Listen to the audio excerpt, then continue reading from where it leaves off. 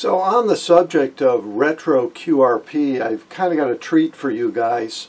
It turns out that this weekend is the Bruce Kelly 1929 QSO Party, and basically this is a CW only contest involving transmitter designs from 1929 and before.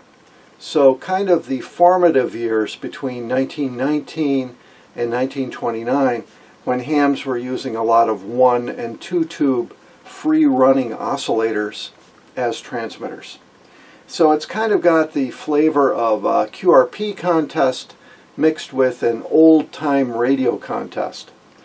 This example here, which is an interesting 1 tube transmitter, is a power oscillator in a 1929 design. It's basically a Hartley oscillator. It's using a huge triode.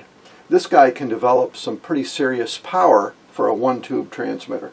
A lot of people are using much smaller tubes like these to develop, you know, half a watt or 1 watt output. But this guy can put out some pretty serious power. The 211 triode you might be familiar with. It's gotten a lot of popularity again in the audiophile world for single-ended Class A amplifiers and in push-pull as triode push-pull amplifiers up to about the 50 watt region. As a matter of fact, these tubes are called, or were called back in the 20s, 50 watters. So stand by for an interesting video on the 1929 QSO Party using 1929 type circuits, but with modern parts in order to be able to build the circuits today. Okay, here's the Antique Wireless Association's Bruce Kelly 1929 QSO Party details page. And usually the Antique Wireless Association runs a special event station in New York at their museum. This year they've extended the hours of the contest over the 2 weekends to include part of the Monday. Usually starts Saturday night at 2300 Universal Time, and it's on 160, 80, 40, and 20 meters. Now this is a very low-speed CW contest using 1929 style stations for the transmitters. So usually these are transmitters such as the TNT, Tune Grid, Tune Plate, Master Oscillator Power Amplifier, Colpitts, Meissner, and any other kind of transmitter from the 20s you can come up with. Some participants are using low power like 1 and 2 watts input. Others are using the full 25 watts. Some folks are using 1929 regen receivers for a majority of their contacts along with their 29 transmitters, and they're recognized in the contest. Basically any self-excited type oscillator or oscillator amplifier can be used. These are the typical tubes like the type 10 and so on. Miles per watt can be calculated. Enter your highest miles per watt.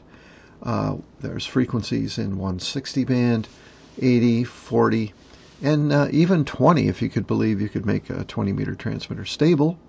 Total number of contacts are put on the logs that you download, and there's the way that you score is you pick your transmitter date like 29 TNT or 25 Tune Plate, Tune Grid, that kind of thing. You put your power out, and it's input power. So remember, it's your voltage times your current to get your input power. And you have your name and your state, and that's about all you put on the log sheet. There's not much to the log sheet. Send it in, and Dave, WB7WHG, will score you, and you'll be published in the AWA's journal. So we are talking about the Antique Wireless Association's Bruce Kelly 1929 QSO Party that's held in November. First, getting your attention with this big transmitter You may be wondering what kind of power you're allowed to use in the contest. 25 watts or less input power. So generally with a one tube type system, you're probably going to get something out around, maybe 10 watts if the wind is right. And if it's a MOPA, a master oscillator driving a power amplifier, MOPA, you might be able to get, maybe 17 or 18 watts out with your 25 watts of input power. So that's kind of what people are running. Generally, people don't run that high a power in this contest, though. Usually they're using a 1 or a 2 tube transmitter that's using a much smaller tube. And I've got a little display of the types of tubes that people use in the contest. Far and away the most popular one is the Type 210, or the Type 10 Triode. This is a power triode, still quite popular and being built today for the audio amplifier world. So again, the contest is not about when the device is built or what era the device is built. It's when the design occurred. So this tube was designed in the 1920s.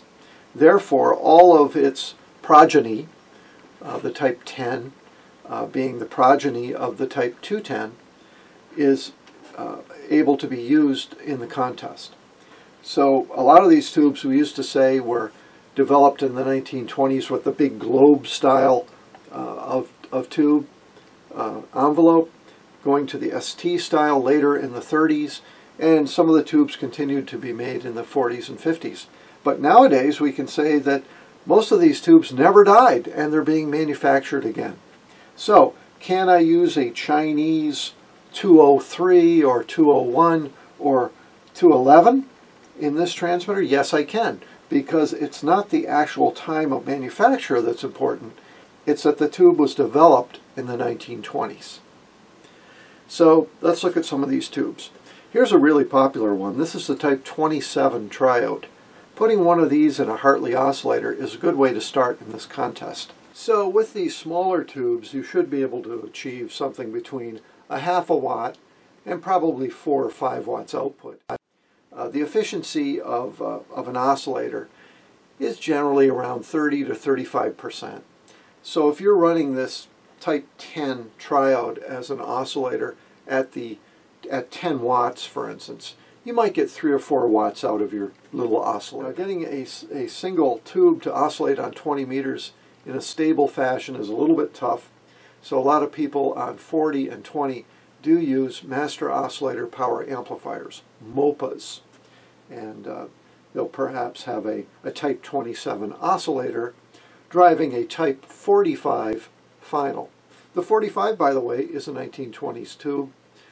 Very popular in jukeboxes in the 40s and 50s. Still being manufactured because the audio people love the Type 45. This is an O1A tube. I actually have a transmitter with an O1A that puts out about a watt of power. And you'd be surprised how far you can get with just an O1A tube, which is a receiving tube from the 1920s. And another tube is the 71A.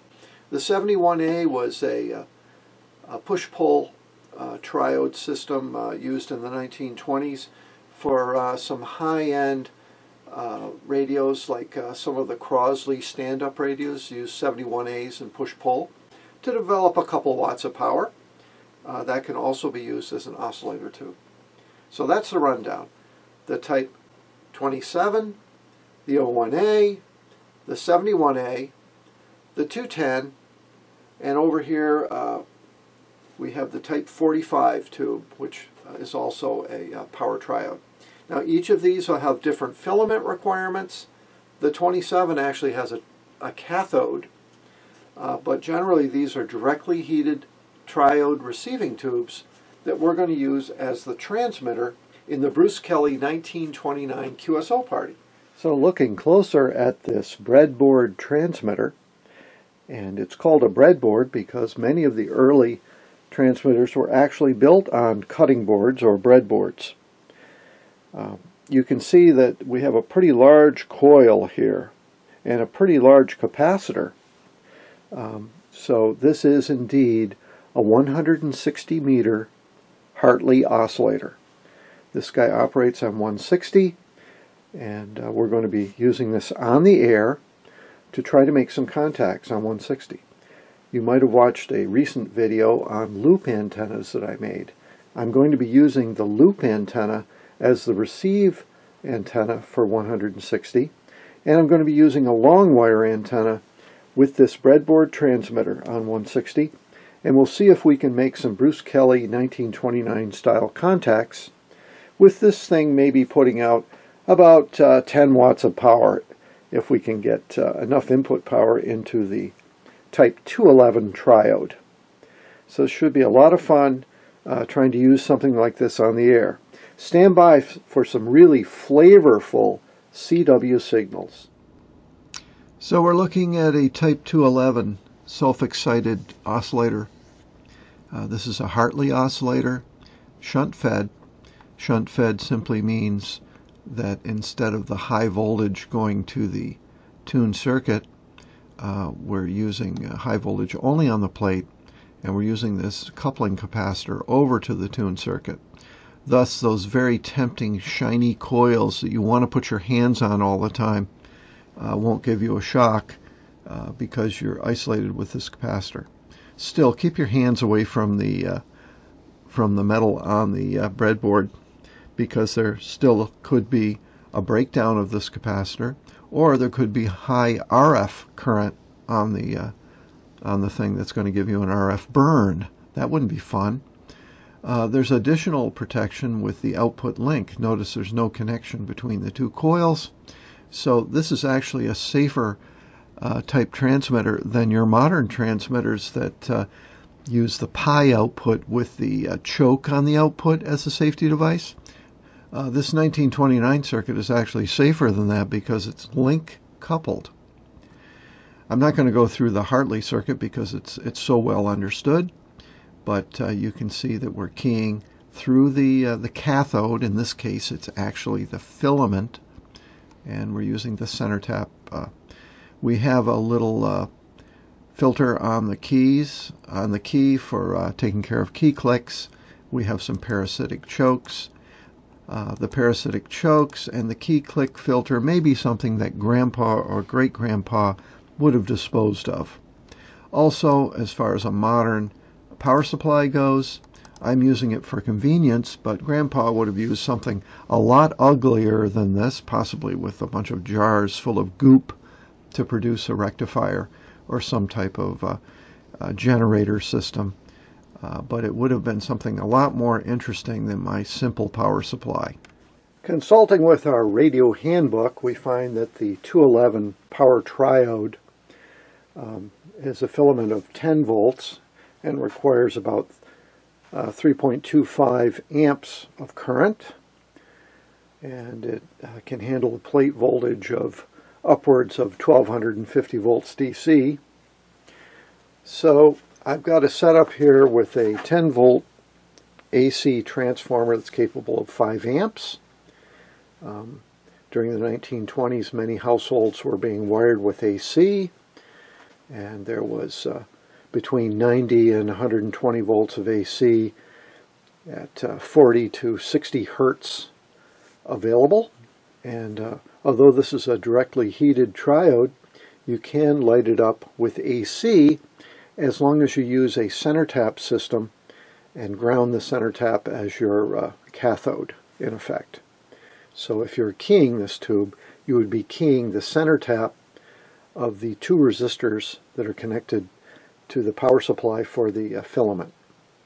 So because hams were very industrious and frugal, for my two balancing resistors on the filament, I'm using a couple of automotive bulbs as resistors.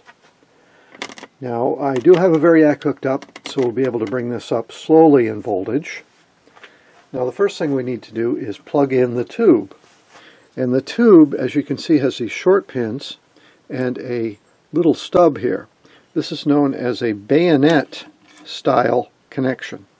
You push the valve down into the socket till you find the groove, and you turn clockwise, and now the tube is bayoneted in effect into the socket. The next thing we're going to do is bring up the filament, and hopefully the variac itself is plugged in, and we're going to bring up the filament to see if we can get this thing to light. Now already we're seeing our little automotive lamps light up. I don't know if you can see them or not. Maybe I'll turn this off. I think you can see that things are lit up now. So we have the tube fully lit up, and we have the balancing resistors lit up, which are the automotive bulbs. Now it would be better to use 24 volt bulbs instead of 12 volt bulbs, because these are a little bit annoying. So now we know that we can light the tube. We have to think about our high voltage and what we're going to use for our antenna and how we're going to key the transmitter. Okay, some may be impressed by this, some not so much. What we have is the one tube transmitter. It's using a 211 triode and a Hartley oscillator. We're on 160 meters, and I have the receiver tuned to 1821 in the middle of the 160 meter band, CW portion. And let's see how much output power we get. Ooh.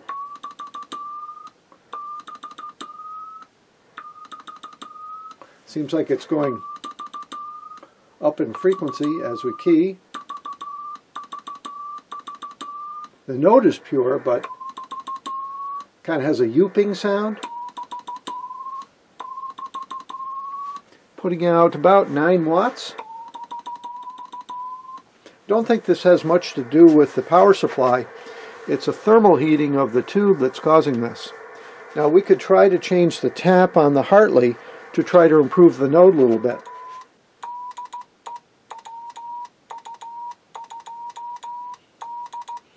Seems to be a little better. Let's go a little further, reducing the feedback.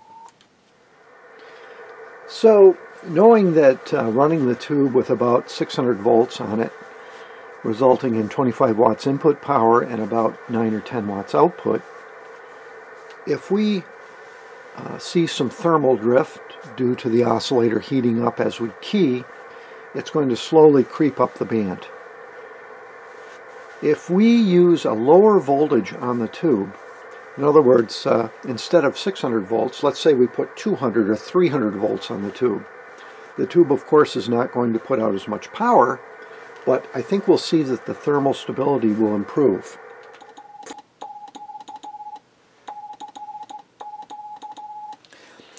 So now I've deliberately lowered the voltage on the plate. We're only putting out about 1.5 watts instead of 8 or 9 watts. And the tube is a lot more stable. So anyway, that's just something to learn about these circuits. Using an oversized tube and using an undersized plate supply, we've been able to produce a much more stable transmitter. So tonight I'm actually going to participate in the contest, and this is the second weekend of the Bruce Kelly 1929. I just wanted to show you what the log looks like. I made a few contacts last weekend, and I've already put those in the log. But do download this, see if you can work a few of the stations. If you have your Hartley oscillator or your tune plate tune grid oscillator all dusty, now's the time to bring it out of the closet, make a few contacts, and score a few points in the contest. Next video, we're going to actually see some on-the-air action.